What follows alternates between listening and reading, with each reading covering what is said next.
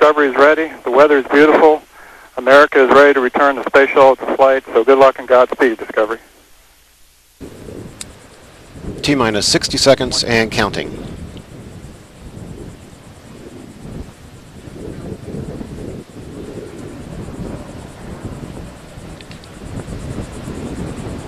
We are transferring to orbiter internal power at this time. Discovery is now running off its 3 onboard fuel cells. Coming up on a go for auto sequence start.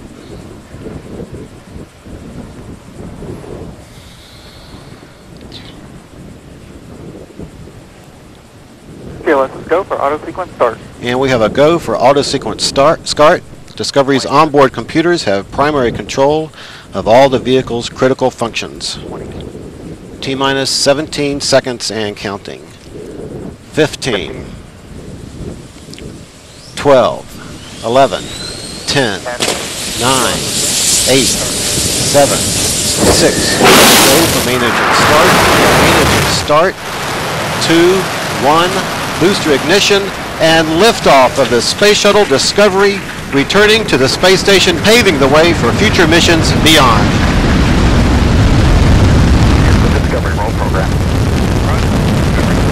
Now controlling the flight of Discovery, the Space Shuttle begins the journey back into orbit. Discovery completes its roll. The shuttle now heads down, wings level, for the 8.5-minute ride to orbit. This view from a camera on the external tank's liquid oxygen feed line, showing the bird's eye view of Discovery as it races towards space, a star-spangled start to Discovery's mission.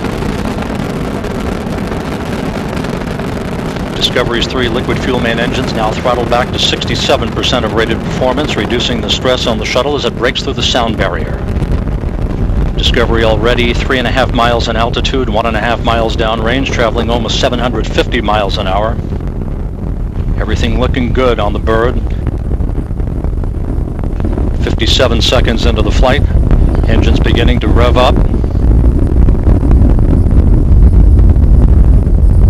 Standing by for the throttle up call from Capcom Steve Frick. Discovery Houston, go at throttle up. Roger, go at throttle up, sounds UHF only. The throttle up call acknowledged by Commander Steve Lindsay. And Discovery Houston, its expected data hits, it'll clear shortly. Copy.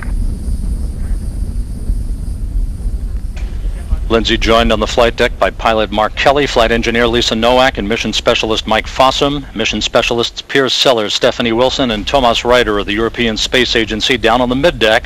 Ryder headed for 6 months on the International Space Station. 1 minute, 47 seconds into the flight, 22 miles in altitude, 18 miles downrange, traveling 2,600 miles an hour. Standing by for solid rocket booster separation.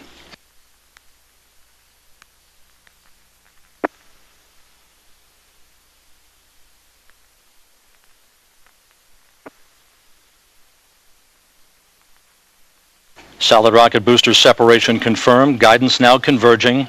Discovery's onboard computers commanding the main engine nozzles to swivel, aiming the shuttle for its precise target in space for main engine cutoff. We should have a good forward link now on S-band. And you sound good.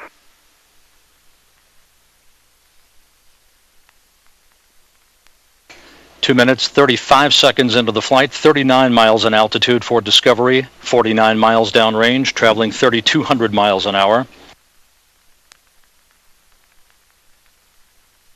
Discovery now flying on the singular power of its 3 liquid fuel main engines, those power plants draining a half a ton of fuel per second from the shuttle's fuel tank. Copy, 2 engine Maroon.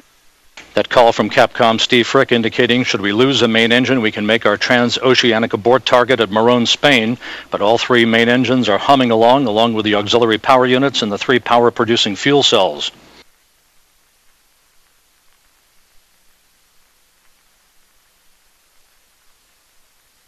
Booster officer here in Mission Control confirms 3 good main engines, Discovery straight as an arrow, speeding toward a date with the International Space Station on Thursday.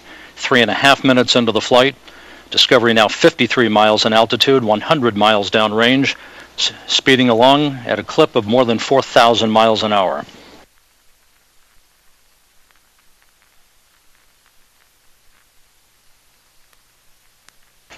Discovery nearing the point of negative return where the shuttle would be too far downrange, too high in altitude to return to the launch site in the event of an engine failure.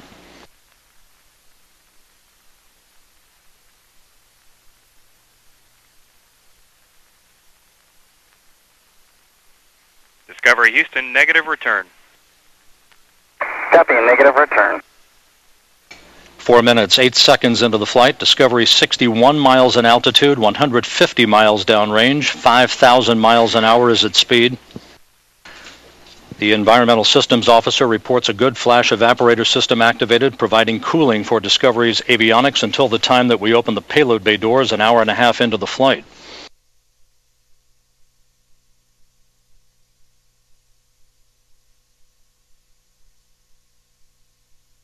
More than halfway to orbit now at the 4-minute 39-second point into the flight. Discovery 65 miles in altitude, 200 miles downrange from the Kennedy Space Center.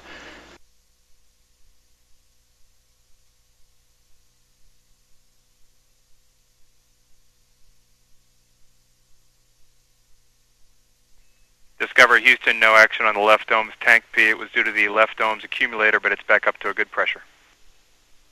Yeah, we see that, Houston. Roger, no action. That call, an instrumentation issue, no impact. Discovery in good shape, 5 minutes, 15 seconds into the flight, 255 miles downrange, traveling almost 7,000 miles an hour.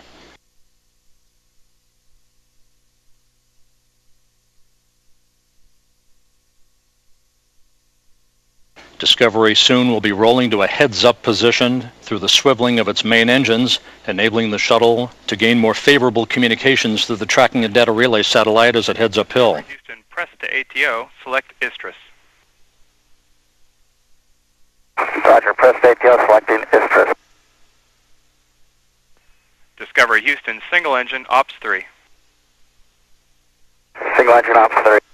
Those calls indicating that we can make our minimal orbital cutoff targets in the event of a dual engine failure. Roll to heads up in the plane view of this camera on the liquid oxygen feed line. Everything looking good for Discovery, 6 minutes, 11 seconds into the flight. Discovery Houston, single engine ISTRIS 104. Roger, single engine ISTRIS 104. That call indicating that we can make our transoceanic abort targets in the event of a dual engine failure. However, all 3 engines on Discovery continue to function normally, along with the auxiliary power units and the fuel cells. 6 minutes, 40 seconds into the flight, 2 minutes of powered flight remaining for Discovery. Discovery Houston, press to MECO. We show a nominal shutdown plan. Your go for the plus X and go for the pitch maneuver. Copy, press to MECO, go for the plus X, go for the pitch maneuver, and nominal MECO. Those calls acknowledged by Steve Lindsay, Discovery's commander, indicating with Discovery now 516 miles downrange that we can make our main engine cutoff targets, all 3 engines in good shape, and that Lindsay will be given the green light to pitch up Discovery to allow umbilical well photography of the external tank after it is discarded. 7.5 minutes into the flight, Discovery's main engines soon will be throttled down to limit the stress on the shuttle and its 7 crew members to that of 3 times the effect of gravity. Discovery currently traveling at a speed of more than 4 miles a second.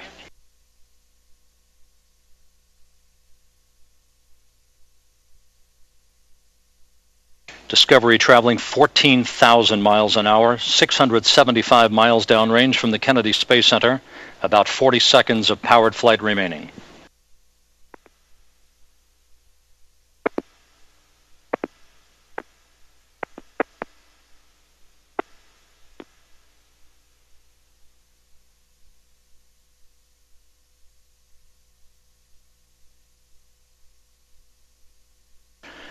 Eight minutes, 15 seconds into the flight, everything looking good on Discovery, standing by for main engine cutoff. That will be followed a few seconds later by the separation of the external fuel tank.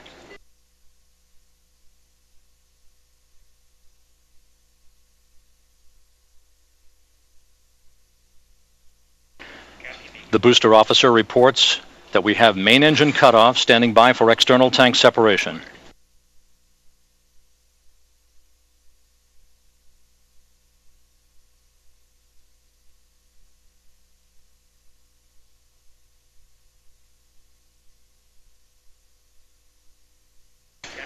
External tank separation confirmed. Commander Steve Lindsay now maneuvering Discovery to the correct orientation so that video and digital stills of the external tank can be captured by cameras embedded in the shuttle's umbilical well. A smooth ride to orbit for the shuttle Discovery, embarking on what is expected to be a 13-day mission.